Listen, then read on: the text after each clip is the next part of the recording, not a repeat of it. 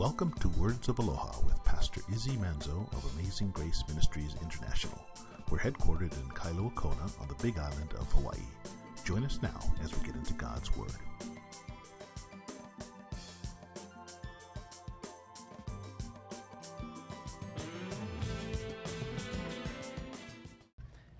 Lord, I thank you for this beautiful day here back at the beach again. And Lord, I thank you for this breeze that's blowing across us right now. Lord, I pray for now that you would give us a blowing of your Holy Spirit to encourage us this coming week. Lord, we're just the sheep of your pasture, and you're the good shepherd. So, Lord, I pray that you use Pastor Izzy now to speak to each one of us, to encourage us. Lord, and we do lift up our brother Steve and ask you to give him strength and encouragement, and Cookie too. In Jesus' name we pray. Amen. Amen. Well, good morning, guys. Would you grab your Bibles and turn to Romans chapter 1? We're to a paragraph that begins off in verse 16.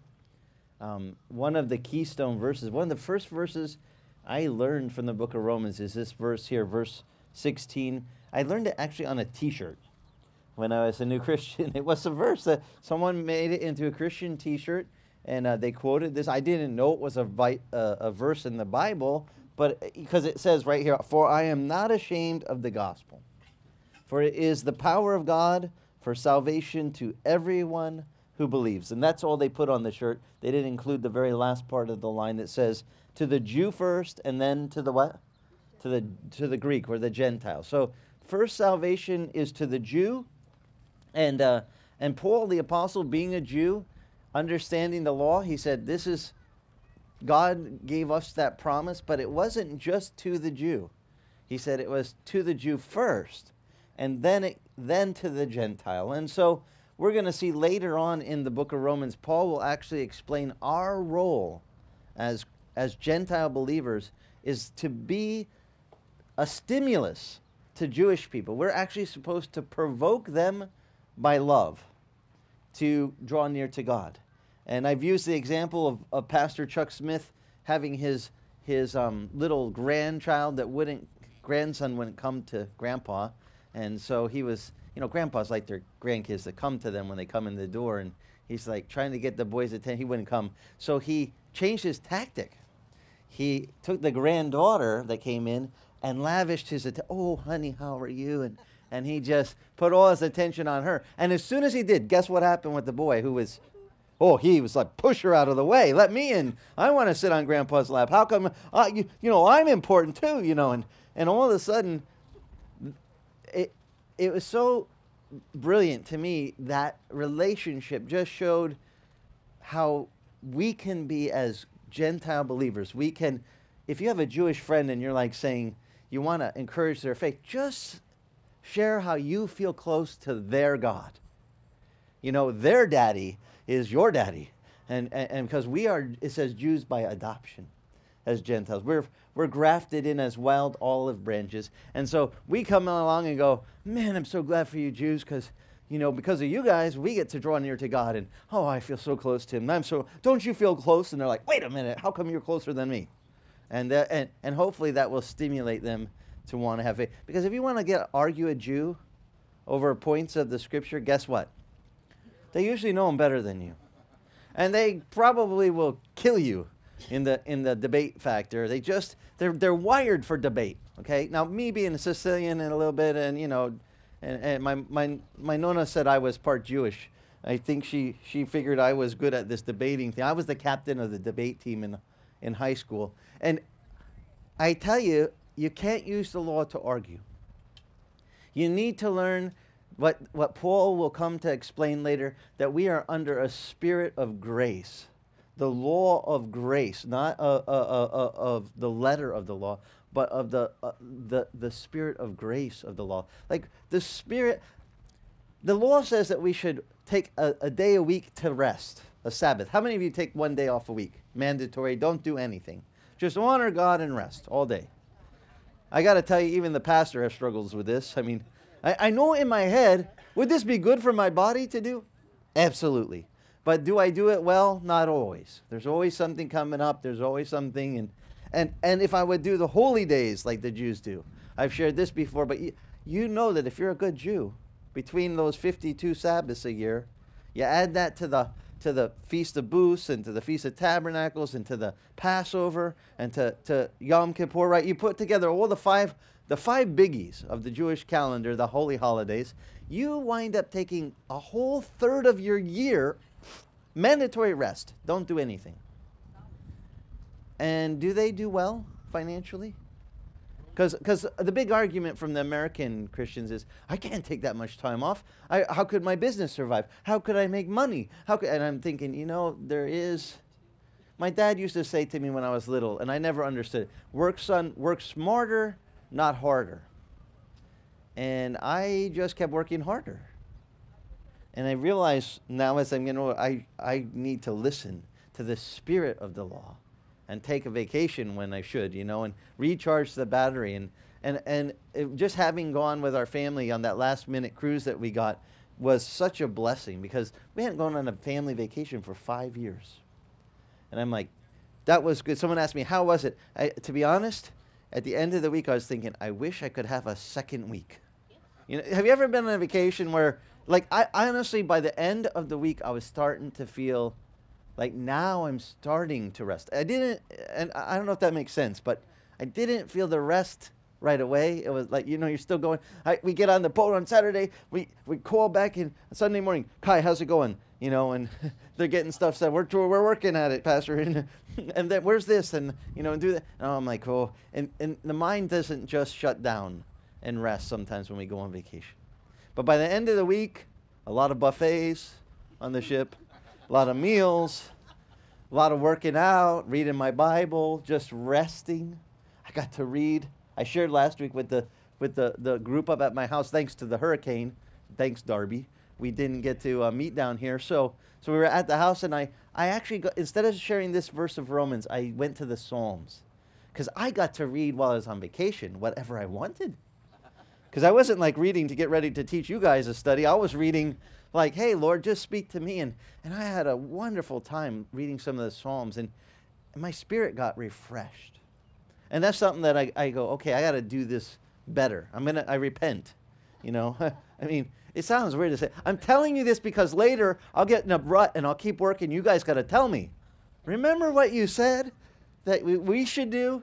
See, and I don't want to be the kind of leader that says, do as I say, but not as I do. I want to be the man that says, like Paul did, you want to know how to do this? Imitate me, he says, be an imitator of me as I am an imitator of who? Of Christ. Just copy me. Now, that means you must be doing something. You better be copying the Lord and setting a good example. And I think in our society, there's a trust issue there. Like if I don't work all those days, if I don't work straight for 6 weeks and not take a break, that somehow God, he won't be able to provide for me. Is that true? No. He set up the whole Sabbath thing so that you would know that, in fact, on the day before the Sabbath, on the Jewish calendar, that's their Friday, they call it the day of preparation. They're allowed to gather double that day only. So that the next day they're kicking back. And he used that whole manna thing, not spoiling for 2 days' worth. Only on Friday did it work. Any other day of the week, if they gathered more, what happened to the manna? Spoiled. He was teaching them, just every day I will provide. And on the day of preparation, I'll provide double, so on the Sabbath you can rest. But do we rest, really, as a society? Do Americans take a day to just honor God and rest? No. Not as a culture anymore. When I was a kid, if a grocery store, I remember Neb's Market decided to open on Sundays. This is in Phoenix area, in Phoenix, Arizona. And when they did, there was such a poo-pah. It was like, what? And they boycotted. People stopped shopping at that grocery store because they opened on Sunday. How horrible that you would not, have, and I was like, wow. But today we've got 24/7 stores all the time. And you go in and you look at some of the employees and you can tell they have been there. It was like some of the people on the cruise ship that were waiting on us. Those guys go on that ship for 6 months straight without a break. 7 days a week they work. They burn them out. And Jan asked our waiter, why do you do this? He says, well, I get 6 weeks off at the end. Is 6 weeks worth 6 months? To some people, maybe, but I was like, you know, you look like a zombie. Here's your food. You know, and you looked around the restaurant, and everybody looked like zombies. And it's not something that we are really, the spirit of the law teaches me to just look at the law and say, hey, why is God telling us that? The Bible says he knows our frame. And he is mindful that we are but dust. He knows we need a little recharging. So when I look at the law, when I look at the scripture, I want to look for the things that the spirit of that thing is saying. And I love this verse because Paul says, I'm not ashamed of the gospel. He declared it. And that t-shirt I saw when I was a young Christian. I am not ashamed of the gospel, for it is the power of God unto salvation for how many people? All. For everyone who believes. It's not an exclusive thing. It's for everyone.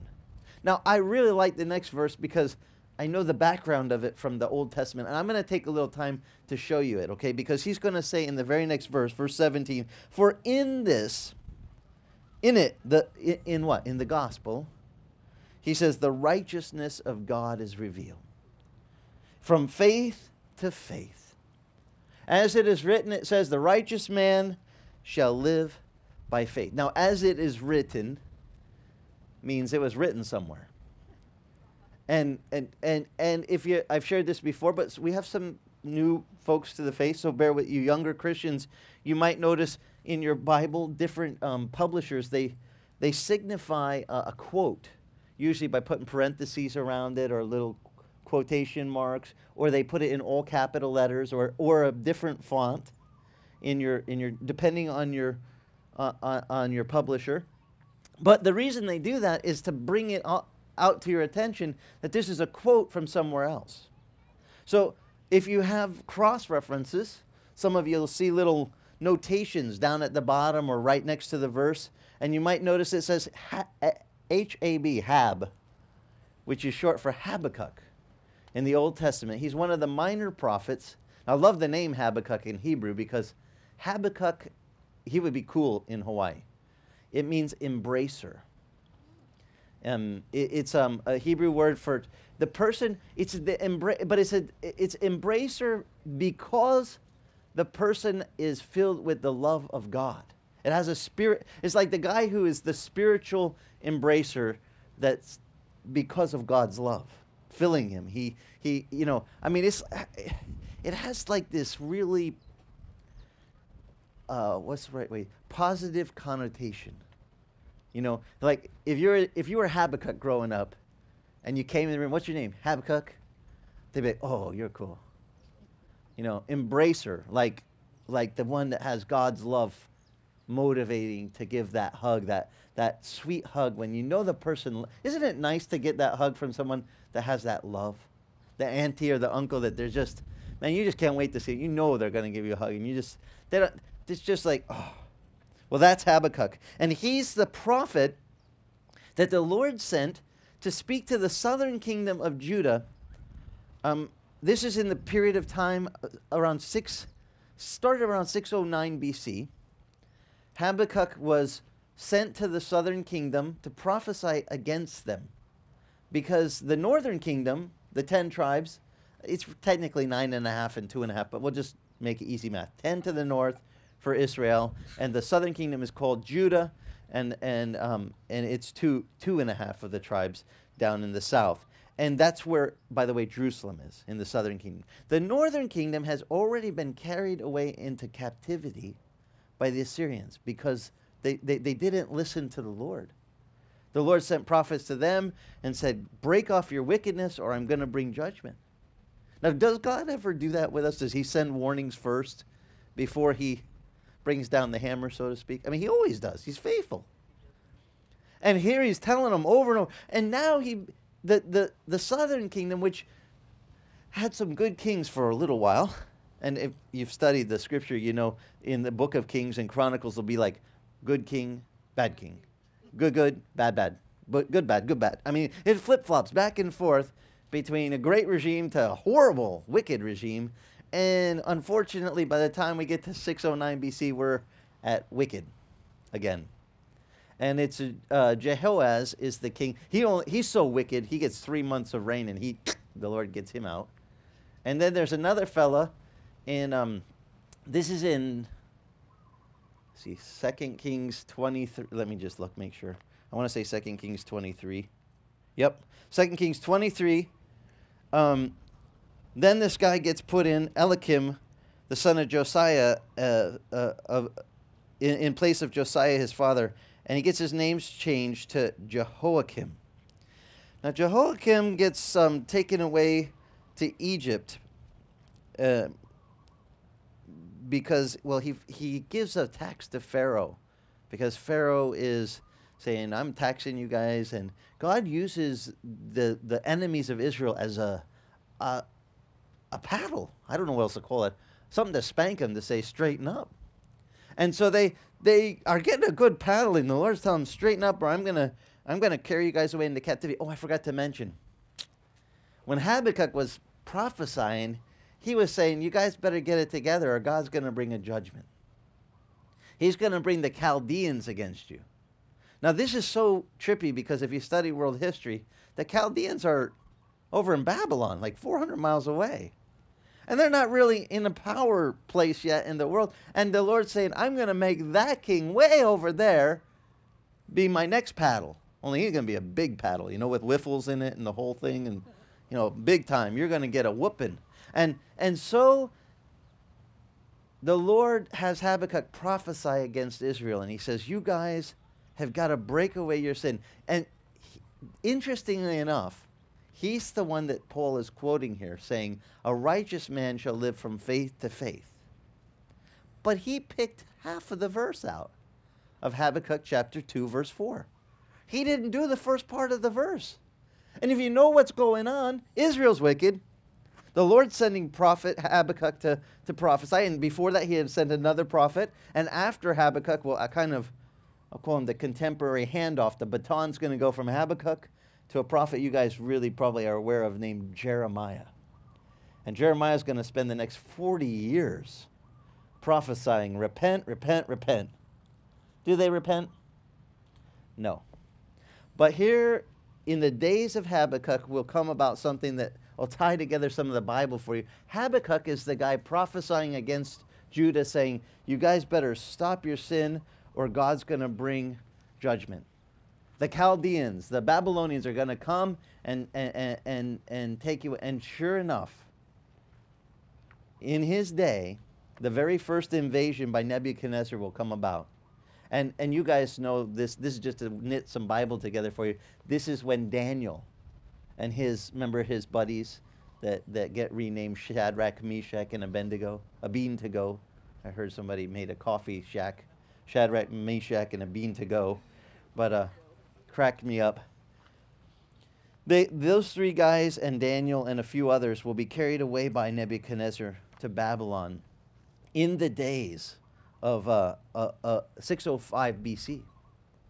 So when Habakkuk prophesies this, let me read this to you. This is written about 607. If you want to, like people like me, I like to know the chronological day. I can kind of pin it on the timeline in my brain and go, okay, couple years before they get carried away, Daniel's going to be carried away. Daniel's actually in the audience. So I'm just like kind of painting the picture so you know what's going on. Jehoaz had just been 3 months of rain, terrible, wicked guy. God took him out. And then Jehoiakim, who's going to replace him, is going to do even more evil. So he'll get paddled by the Egyptians. And God is going to then speak to them. And I don't know how. It's a strange thing. They don't seem to hear. You know, you've never had a kid that you paddled and said straighten up and they didn't hear, right? They always hear, right? You tell them straighten up and they understand. And well, Israel as a nation was like a really bratty kid that wasn't listening. And here's what Habakkuk, the embracer of God, speaks to them. And some of you are familiar with this verse. Would you look with me at Habakkuk chapter 2, verse 3? I can bring this into context that really brings out some richness when we turn back to Romans. But I gotta put you in the moment for this. Here he says, for the vision is not yet for the appointed time. It hastened, he said, towards the goal, and it will not fail. Though it tarries, wait for it will certainly come. It will not delay. Behold, as for the proud one, his soul is not right within him. But the righteous will live by his faith. Furthermore, wine betrays the haughty man, and so that he does not stay at home. And he enlarges his appetite like Sheol. He's like death, never satisfied. He also gathers to himself all the nations. He collects to himself all the peoples. By the way, who was collecting peoples at this point? Nebuchadnezzar. And will not all of these take up a taunt, a song against him, every mockery and insinuation against him, and say, woe to him who increases what is not his. For how long? And makes himself rich with loans. And will not your creditors rise up suddenly, and those who collect, he says, from you awaken? Indeed, you'll become plunder. Plunder for them, because you have looted many nations. And all the remainder of the peoples will loot you because of the human bloodshed and violence done to the land, to all the towns and its inhabitants. So God was saying, I'm going to take care of Nebuchadnezzar anyway. Does Nebuchadnezzar get taken care of in the end? We know because we got history, yeah. But before it ever took place, God said, the guy who's collecting nations, that Nebi guy, I'm going to take care of him. But I want you to notice this. The verse that says a righteous man will live by faith. Lots of people quote that verse from Romans. But I like what it says right before. I mean, he plucked out half of the verse there, verse 4 of this chapter, because it says, behold, as for the proud one, his soul is not right within him. When a person is proud, their judgment gets askew.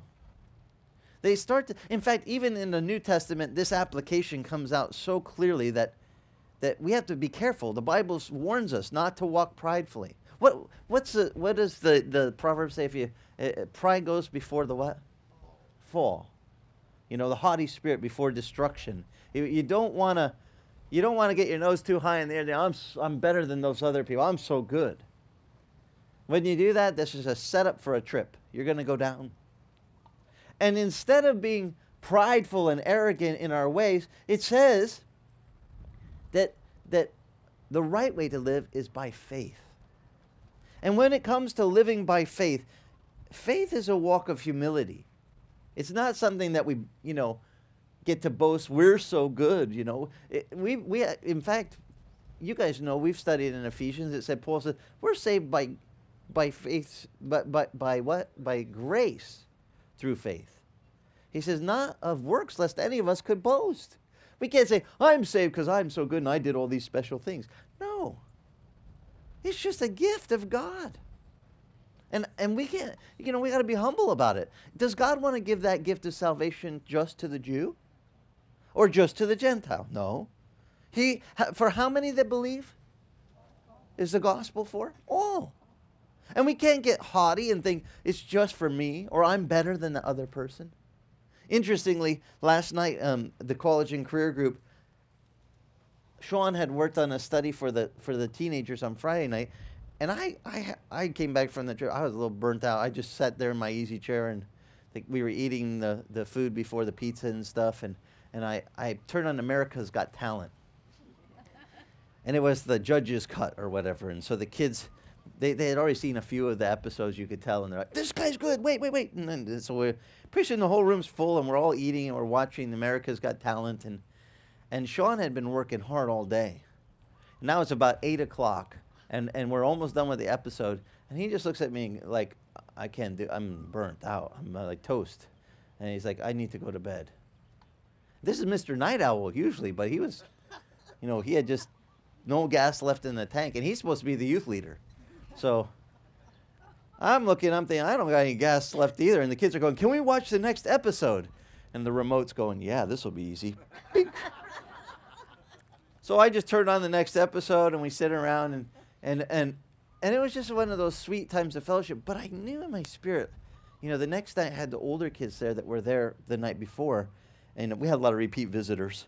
And so they're there, and And the kids, and I looked at him, and I just felt like God said, you tell Sean to share what he was going to share, but with these kids. I said, Sean, why don't you share? I got just a little word of encouragement. I want to tell the kids something, but you go first.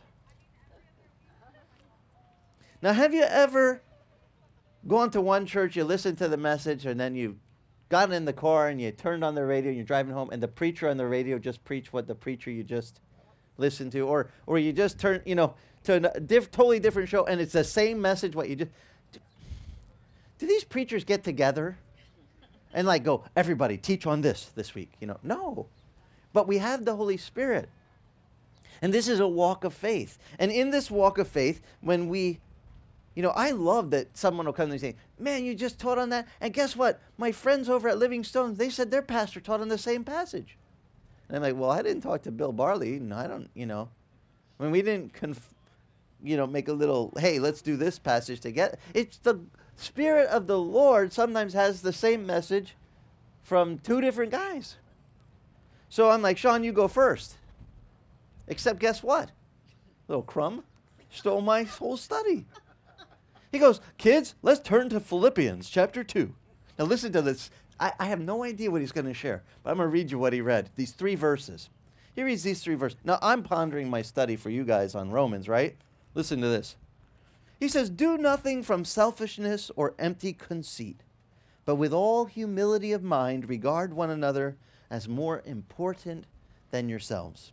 And do not merely look out for your own personal interests, but for the interests of others. And have this attitude in yourselves, which he said was also in Christ. Christ looked out for others. He said, so he tells the kids, I have to confess, he's working at the Crazy Shirts there on the Leahy Drive, and some guy came in and he didn't look too fancy, I guess, and he's like, who's this guy think he is? He's not going to buy it. These shirts are $40 a piece, and he looks like a bum. And he said, I caught myself judging this person. I don't even know them. I'm just supposed to be selling them. I'm supposed to be a salesperson. But I'm judging by outward appearance, and it's not right. I'm somehow acting like I'm better. And then he said he went to lunch, and there was a guy that looked kind of like he was homeless with a little kid. And the little kid, they ordered something, and the little kid said to Dad, did you order the same thing I did? And the dad said, no. Why not? And the dad said, so we could share. And Sean said it just got him, because he's sitting there going, who's that guy think he is? He can't even afford this place. And then he was convicted. That guy was sharing his meal with his kid and showing more love than, he's like, who am I to judge? We get, and I hate to tell you this, but even when it comes to the gospel, some of you are snooty. And you need to repent. Because the gospel's for everyone. I don't care what position in life they are, how much money they have or don't have, how they dress or don't dress. God said the gospel is the power of God for salvation for everyone who believes, not just for the best dressed, or the ones with the best jobs, or the ones that make a good income and contribute to society. The gospel's for everyone. And Habakkuk said, we're supposed to live from faith to faith, right? The righteous man lives from faith to faith. But he said right before that, the same verse, behold the proud one, his soul is not right within him. There's something wrong with us being prideful about our faith. We can't act like we're better than someone else because we have faith and they don't. Or we have our own special whatever slant on the faith that those other guys don't have. So we're more like, we're up here and they're down here. Is that the right attitude in the gospel? The proud one, it says, his soul's not right. It's not the right way to be. And that little rat, Sean, he's stealing my study. But he didn't know this verse, or at least he didn't share it. There's a verse in James, what James says. Be careful. In verse 1 of chapter 2, he says, my brethren, don't hold your faith in our glorious Lord Jesus Christ with an attitude of personal favoritism. Verse 2 of James, he says, for if a man comes into your assembly and he's with gold rings and dressed in fine clothes, and there comes in a man that's poor, in dirty clothes. He says, James said that they paid special attention to which guy? To the rich guy. And they said to him, here, you sit here in the good place. And to the poor man, they said, you stand over there, or sit down in the back, or by the footstool, And James rebukes the church. He tells them, verse 4 of James chapter 2, have you not made distinctions amongst yourselves and become judges with evil motives? He says, listen, my beloved brethren, did not God choose the poor of this world to be rich in faith? One thing about a poor person is they are way more rich in faith because every day they're counting on God to just get them through the day. And they see the miracles of the hand of God provide for them, and they seem to be more grateful. I mean, on a whole. I'm not saying every one of them is, but on a whole, I've seen a lot more grateful poor people and a lot of entitled rich people. That was one of the things that just kind of irked me on our cruise. We were there, and there were people just... There's this man named Kai on the cruise. His job is like the head of all the hotel operations on the ship. It's a floating city, that Pride of America ship, And he's got 2,000 people to look after, and he's got people standing there going, my room had a dirty fur ball in the corner. I want an upgrade. And they're working it, to get something out of the guy, and they're complaining about anything. I told my kids, we had some stuff go wrong. And I went down to the auntie, I said, the drawer, the tracks, they fell off when you pull the drawer out. And I told her, I said, if I had a screwdriver, I'd fix it. And Raquel was with me. She's going, he would. And I thought, I don't want to bug him about that. It's just the two little metal tracks, a couple screws on each side could be put back together real easy. But the lady's like, no, we'll take care of it, and thank you for telling us. And she's like ready for, because she must get yelled at all day long. This terrible job. The complaint center or whatever, there's a fix-it center. I don't know what they call that. That poor girl, I didn't, And then the kids had told me that the shower in their cabin, when you take the shower after like 1 or 2 minutes, it's got a little lip that high, and it's full of water. And the drain, when they had to turn it off and wait for 5 minutes for it to go down, and turn it back on and keep showering. So I told the lady, I said, I think something's wrong. Oh yes, that's not supposed to do that. We'll have it fixed right away, sir. I'm really sorry. It's okay. It's just, it's a ship. I mean, constant maintenance is okay. And I listened to people, just this poor guy, Kai. And at the end of the cruise, I was going to put the comment card to say, thank you for this great waiter we had, and this other person did a great job, and this other. And I tell my kids, attitude of what? Gratitude. Don't just be grateful, man. Don't that's just, how unbecoming is it to have someone come up and just about something that, okay, your toilet paper wasn't folded in a little triangle at the end of, the roll or what. I mean, what are you? Oh, we have gotten to where I'm thinking, did they enjoy their vacation? Or did they just enjoy that they got to yell at someone and then beat on them verbally, tongue lash them, and think they were better than them? Because that was the problem. I saw the attitude. What's the attitude? You can have a problem and you can say, hey, we got a problem. Can we get this taken care of? But you don't have to beat down the person who's there having the job of having to fill in the request for the maintenance guy or take care of this or whatever it is. You can just say, hey, just got a question. Can we get this tended to? So I went up at the end and I told the fella, I want to just say, I listened to like 4 people chew on him at the very last morning of the cruise.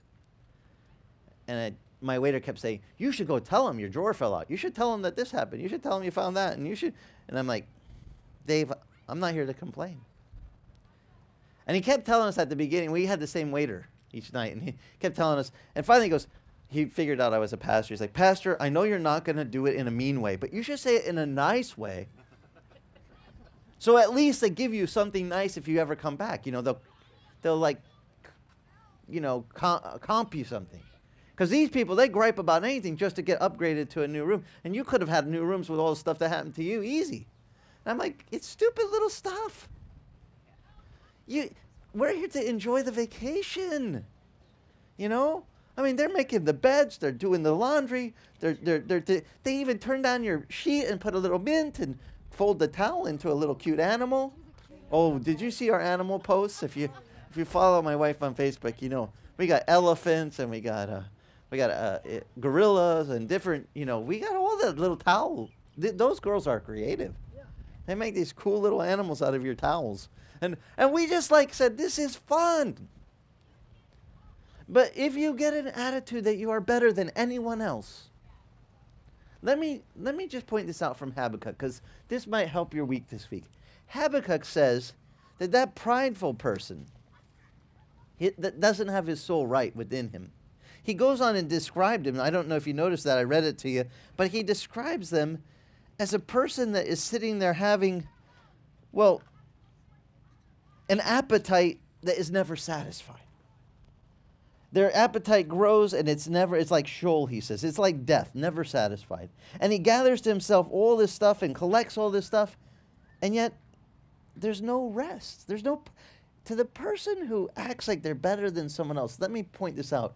They will never have in their spirit inside this place of satisfaction, this place of rest for their soul. They won't be at rest inside.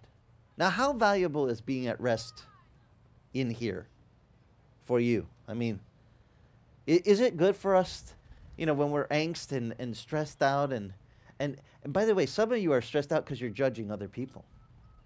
You're thinking you're better than them. Even to listen to Sean confess to the kids, I thought I was better than that person, and then I saw he was better than me taking care of his kid. I'm just being selfish, taking care of myself. Thinking, what's he doing in this restaurant? He doesn't even deserve to be in this restaurant. And it was interesting because one of the boys said, boy, that was it really spoke to him. I figured if it spoke to him and I was just about to do the same study, a little rat, then must be the Lord wants me to, you know, it's interesting how the Spirit of the Lord, and it just happens to be what Habakkuk said. We cannot become prideful. And by the way, if we do, you're not going to, if you act like, yes, I'm here to study the book of Romans and become better than everyone else. You know, we're going to learn it verse by verse in depth, and now I'm somehow holier than the other Christians. You're not going to be satisfied no matter what I teach you.